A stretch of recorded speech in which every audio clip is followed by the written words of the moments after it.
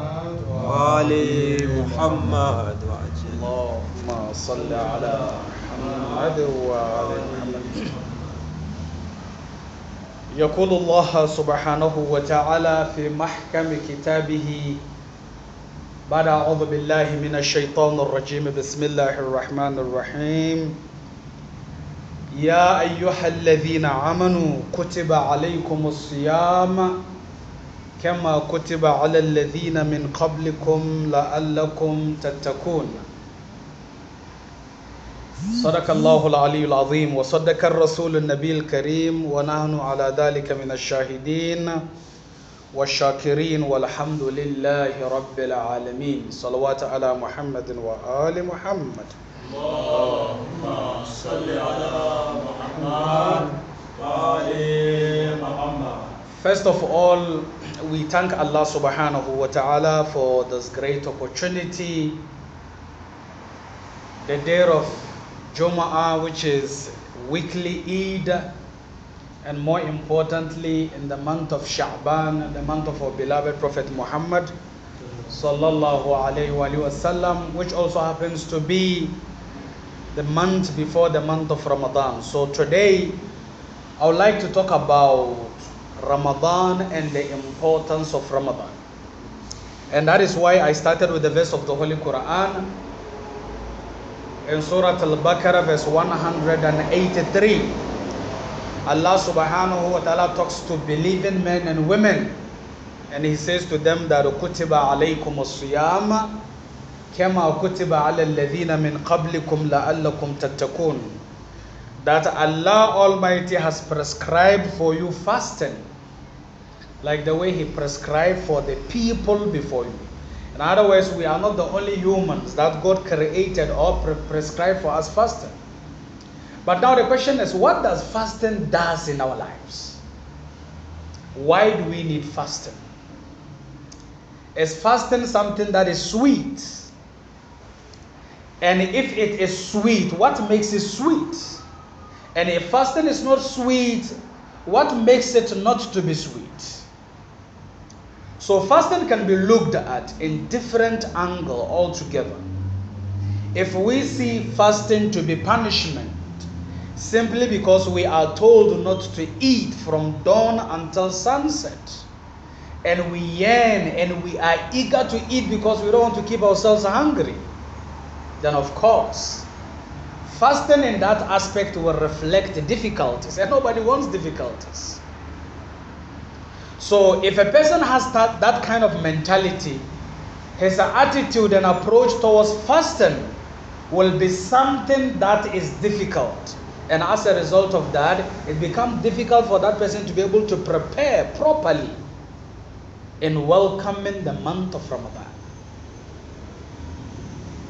Another understanding of Ramadan is that people look beyond just, the empty stomach from the morning or from, early hours of the morning until the sunset.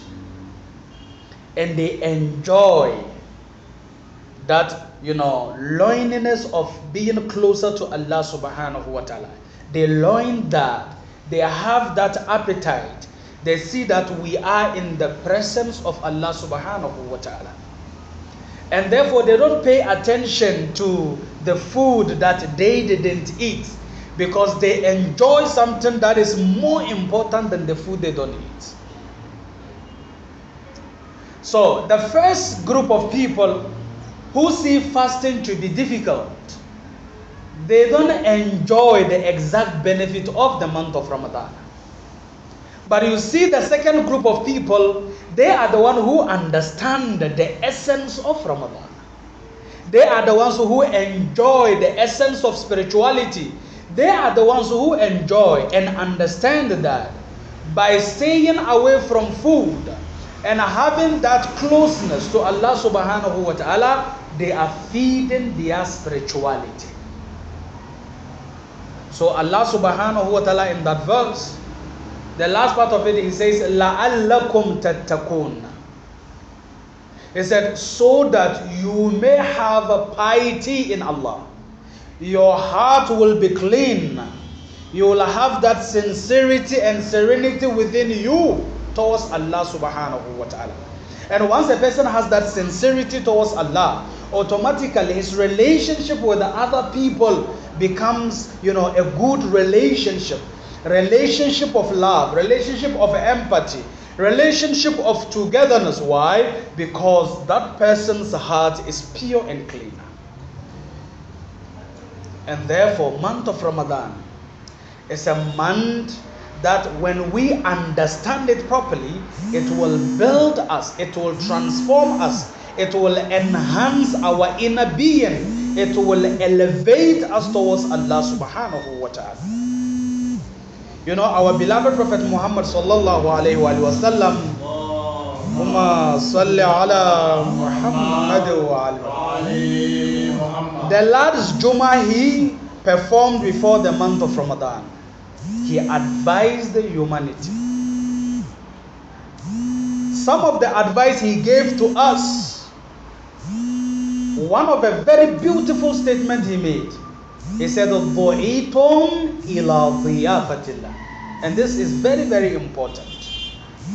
He says, Allah calls us as humanity to come to the presence of Allah, and we are the honorable guest of Allah subhanahu wa ta'ala. Imagine you being a guest of Allah. Sometimes to be a guest of even a respected human being, look at how you feel about it. When you are told that even the minister or the mayor of, Swani wants to meet you, look at how you feel. You will ask, where am I going to meet him? They said, no. He said, you must come to the office.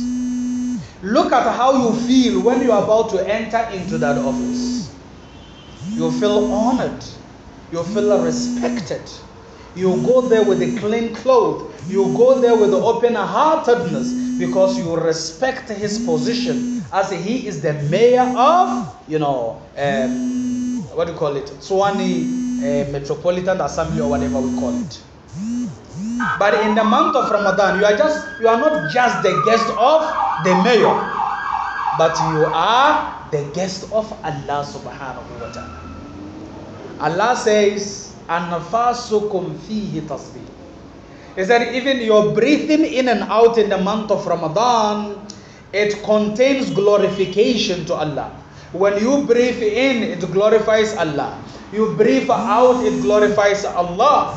Allah says, وَنَوْمُكُمْ فِيهِ إِبَادَةً. Even you sleeping at night or even during the day in the month of Ramadan, Allah said He understands the glorification in your sleep.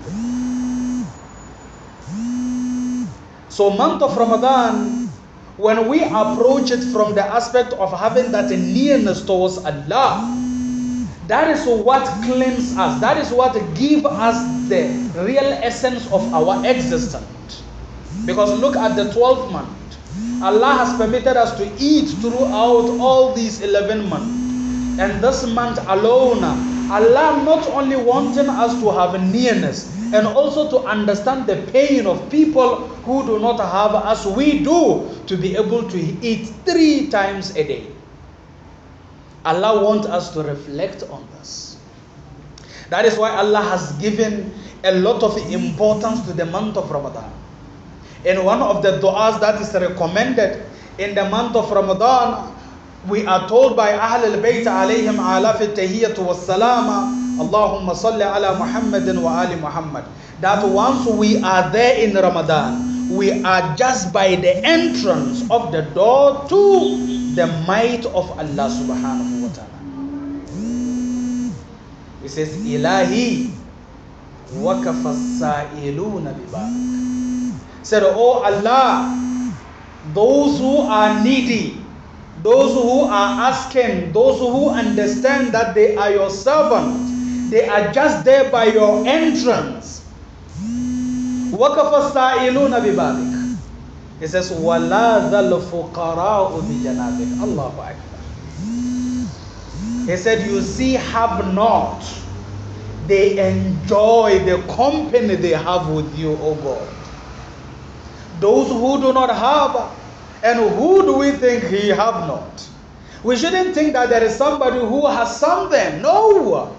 All those who understand the Ramadan and they want to benefit from Ramadan, they stay away from food, they wake up at night to glorify Allah, all of them, they are classified as those who have not, because we have not. Allah subhanahu wa ta'ala, when it came to dua, Allah says that we should call on Him. Udu'uni astajib lakum. Call on me and I will respond. Immediately He said, Innal ladhina yastakbiruna ibadati an ibadati.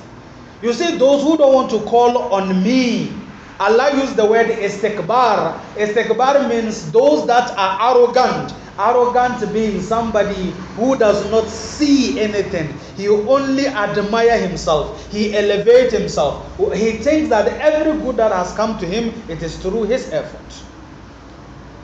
Allah says, Inna alladhina yastakbiruna an ibadati. Those are the arrogant ones. Because they don't see that everything they have is as a result of Allah.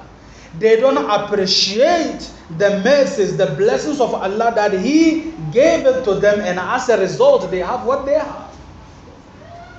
So Allah classified those people that they have that takabbur, they have that arrogance in them.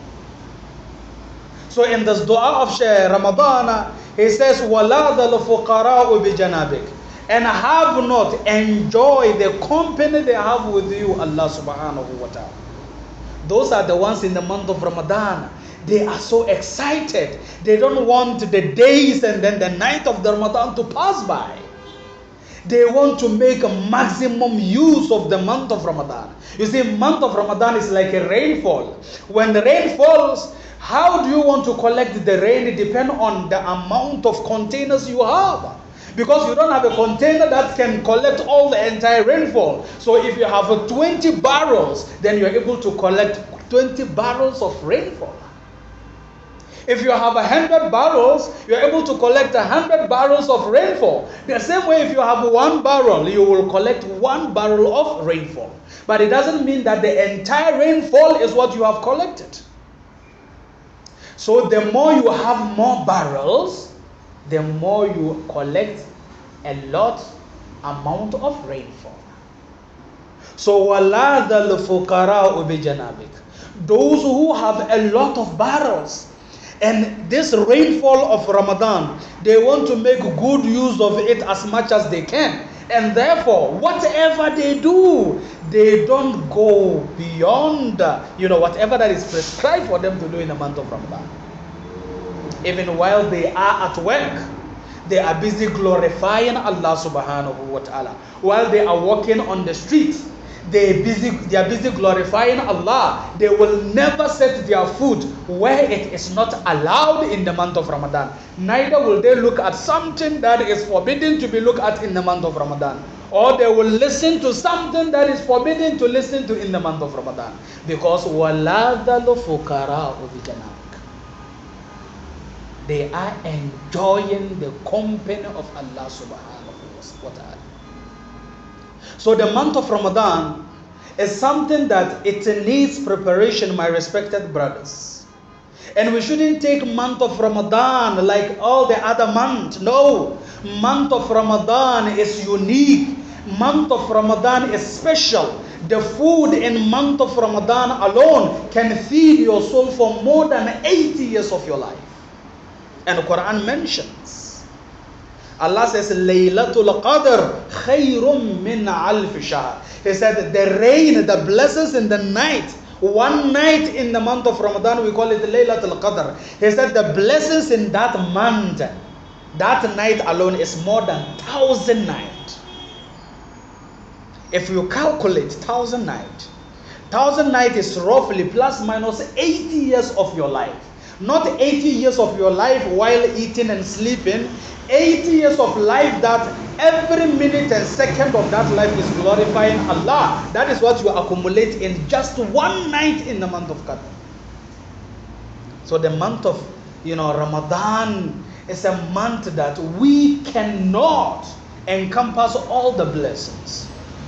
And therefore, our preparation will determine as to how much of the blessings we are going to have in the month of Ramadan. We pray that Allah subhanahu wa ta'ala will give us that foresight so that we can prepare ourselves, so that we can understand what Ramadan has for us. You see, our biggest mistake is that we don't understand the Ramadan. We don't know what is at stake in the month of Ramadan. We don't know the impact and the effect of Ramadan in our lives. And therefore we take a month of Ramadan like any other month. No, that is completely wrong. You know, we always want to eat good food. We always want to eat, balanced diets. We don't want to be eating one thing over and over again. Why do we do that? Why do we crave for all that? Why do you crave for the exact food you want? You want food that is so nice. It's because you know the nourishment and the joy that food will bring to you. You know, when somebody invites you for a dinner, you ask him, which restaurant are you taking me to? When he asks you, choose the kind of restaurant. You choose the best restaurants of your own choice. Because to you, going there and eating there nourishes you and it makes you happy. I'm telling you, there is no restaurant that can nourish your soul like the month of Ramadan. That is why Prophet said, the month of Rajab is the month of Allah. This month of Sha'ban is the month of the Prophet. And the Ramadan is the month of the Ummah of the Prophet. Because it is the month in which our beloved Prophet says, it burns our sins away. It is the month, immediately after the month, we come out of it as if we are born today, because all our sins, if we know exactly how to make use of that month, all of those sins are removed away from us. And therefore, my respected brothers, we are lucky to be alive today and are anticipating the month of Ramadan. Ramadan is coming to us no matter what. The most important thing is our preparation towards the month of Ramadan. How prepared are we? And that is what will determine the amount of energy, the amount of blessings, the amount of nourishment we are going to have out of the month of Ramadan. So we ask subhanahu wa ta'ala to accept our ibadat, inshallah. We ask subhanahu wa ta'ala to make it easy for us to be able to accumulate more and more blessings of the month of Ramadan, inshallah. And we pray to Allah subhanahu wa ta'ala all the sins we've committed in our lives, the ones we are aware of, the ones we do not know, we ask him subhanahu wa ta'ala to forgive us and burn them away from us, inshallah. In my second talk, I want to refer to another dua in the month of Ramadan. You see, in the month of Ramadan, there is this dua, we call it the dua al-iftitah. There are some lines that I want to refer to them to tell us the significance and the importance of the month of Ramadan. Especially for those who know. For those who do not see Ramadan as pain and difficulties. There are some people in the month of Ramadan, because they know when you travel in the month of Ramadan, you don't fast. So they reserve all their travels in the month of Ramadan just to have the excuse of not fasting. It's because for them, Ramadan is some sort of hardships and difficulties on them. And this dua iftitah, there is a part that says that Allah says, Innaka tad'uni. Imam taught us this. Innaka tad'uni fa'uwalli anka. Says, oh Allah, you call on me and I turn my back towards you. It's like somebody want to give you millions of rands. And he says to you, hey my brother, come get millions. And you turn your back against him. Said, no, please come. I want to help you. I know your problem is you need 10 million rand. So come, there is it on a silver platter. Come and take it. Then you turn your back towards that person. So that is how the month of Ramadan is. It says, إِنَّكَ تَدْعُنِي فَأُوَلِّي عَنْكَ. It says, وَتَتَحَبَّبُ إِلَيَّ وَأَتَبَغَّضُ إِلَيْكَ. Allahu Akbar. You see, when you see your loved one, imagine somebody that you love, and for some time you didn't see the person, and immediately you set your eyes on that person. Look at how you go with smile and open-heartedness. You want to welcome that person. You show the person love.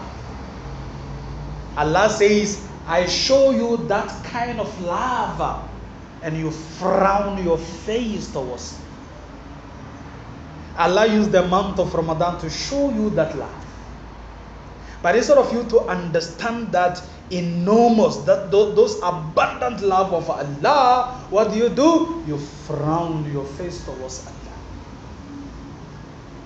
How do you frown your face? If we don't adhere to His teachings, if we don't prepare ourselves enough, if we see that Ramadan is difficulties, we don't want this Ramadan. This Ramadan, I'm not going to be going to my favorite restaurant. You are frowning on Allah. Allah says, إِنَّكَ تَدْعُونِي فَأُوَلِّي عَنْكَ أَتَحَبَّبُ إِلَيْكَ فَتَتَبَغَّضُ إِلَيَّ. Then you are showing me your anger. You don't want to come to me. Allah subhanahu wa ta'ala, Imam says that, وَتَتَحَبَّبُ إِلَيَّ. He said, فَأَتَبَغَّضُ إِلَيْكَ وَتَتَوَدَّدُ إِلَيَّ فَلَا أَقْبَلُ مِنْكَ. Allah shows you a love that He expects you to show Him love, to show Him a reciprocal love. But unfortunately, you show Allah your anger. Imam says, وَتَتَوَدَّدُ إِلَيَّ فَلَا أَقْبَلُ مِنْكَ. He said, كَأَنَّ لِيَ تَتَوَّلَ عَلَيْكَ. It's like Allah needs something from you. Is there anything that Allah needs from us? Allah, everything He wants, He can do it. Even if He wants to kill us, who can say no to it? But the way we are frowning and turning our back to Allah is like if you need something from someone and you go and you are pleading and the person is walking about and you try to follow him because you need what he has. But what does Allah need from you and I? Allah needs completely nothing. Allah needs nothing. But look at what Imam said. فَلَمْ يَمْنَعَكَ ذَلِكَ مِنَ الرَّحْمَةِ لِي وَالْإِحْسَانِ إِلَيَّ. He said, upon all these that we show Allah, He never stopped His blessings from showering on us. We are frowning. We are showing Him all this enmity. He calls us, we don't listen. But still, He comes and He gives us what we want. He gives you for mahala. He doesn't pay back the way you frown. Here in this world, if you do something to me and tomorrow you come, you think I'm going to laugh with you, I will also return the same fire. But to Allah, it's not like that. Upon all what we do, what does He do? He says, no problem, my son, I will give you this. I will sustain you. I will give you this. I will make you do this. I will make upon all what we do. Imam says, وَتَفَضُّلَ عَلَيَّ بِجُودِكَ وَكَرْمِكَ. Upon all this, Allah strive for us. He strive for us. He shows us His karama. He shows us His unlimited power and His unlimited mercy. And therefore, all these are what is expected from you. Instead of us frowning towards Allah, we need to have that reciprocal love. And reciprocal love is what? For us to listen to Him, to be with Him, to follow His steps. And whatever He says to us, we just need to stop and listen to what He says to us. Not only listen, and also to follow His orders and whatever. That is what is going to give us the food the soul needs. The food that is going to elevate us. The food that is going to remove us out of pain. The food that is going to bring us closer to Allah. The food that is going to make us to be honored and to be dignified in the presence of Allah. Without this food, my brother, forget it. Everything we fight for in this dunya, eventually it will come to naught. It is us who think that to live for 80 years is something that is so great. But your 80 years of life, when it is condensed and we want to take quality out of that 80 years, if you are not the follower of Allah, you see that more than 99.5% of your life will be useless. The quality of the life is going to be just 0.5%. Sometimes you can live for just 30 years, but the quality of that life is more than 90%. And how does your life become quality to that extent? It is when our life is for the sake of Allah. When Allah gives us chances like Ramadan. You see, Ramadan is like a bonus. You work every month, they pay you. But in December or when it is your birthday, they multiply the money that they pay you. If you get 10,000, they give you 20,000. Ramadan is more than the 20,000. If you get 10,000, Ramadan is 100,000 that has been added to that 10,000 for us. Because that is what brings out the quality of life in us. That is what burns out all the negative life out of us. And as a result, it brings out those quality life. So please, take this Ramadan as if it is your last Ramadan in this dunya. Take it as if you will never have the opportunity to fast in any Ramadan. And make it a point that this Ramadan is like you are going to write a final exams. That when you pass, you are going to get something that is your heart desire. And I'm telling you, if you take this Ramadan like that, you will never and ever regret in your life, and even after your life, of this material world. So we ask subhanahu wa ta'ala to give us that foresight and to understand this significance and to understand that love Allah has for us, and to understand how deep the love of Allah is for us. Look, in conclusion, let me just bring this in. You see, there is a companion of the Prophet by the name Ja'far ibn Abi Talib. Ja'far ibn Abi Talib, when Prophet started his mission in Mecca, life was very difficult at that time. So the people of Mecca eventually decided to kill him.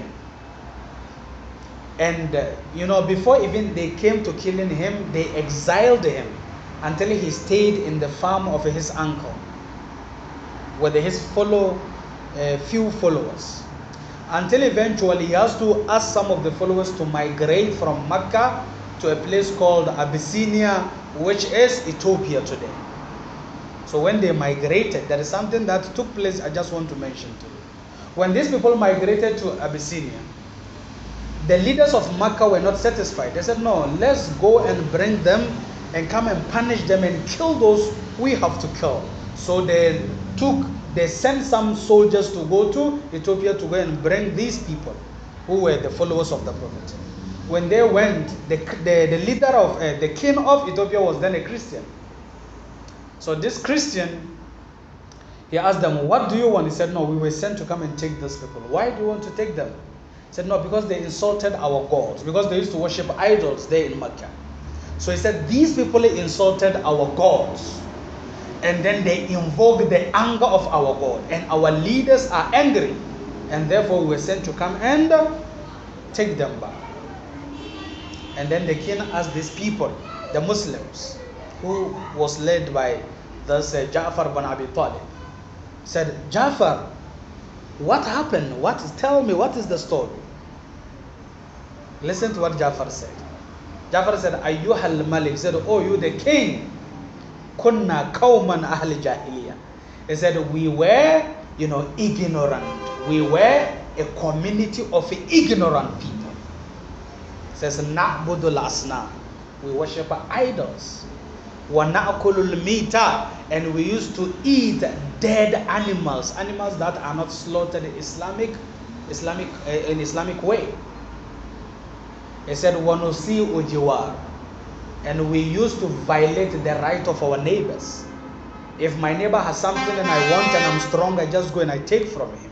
I show him my knife or my gun or my sword, I take it from him. It says, وَيَأْكُلْ كَوِيُّ مِنَّ الضَّعِيفِ. And those who were strong always oppress the weak ones, or they eat the belongings of weak ones.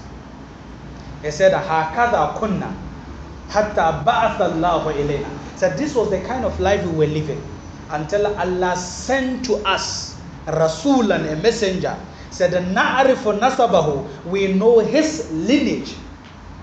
وَإِفَّتَهُ. And we know how humble and how nice he was. Okay. Just to end here, Jafar said that they were in the pagan era. Okay. So now Prophet came and he brought to them life. He gave them a new life. A life that made them to be human beings. In other words, Jafar told the king that, look, we were animals and Prophet brought to us life. And we became human beings.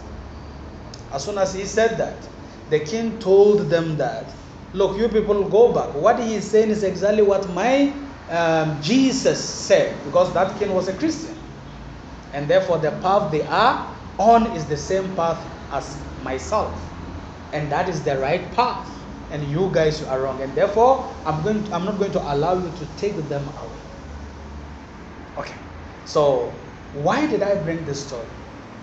You know, sometimes you are living, but you are dead. Until you will have a new life. Like now, before Ramadan, some of us are dead.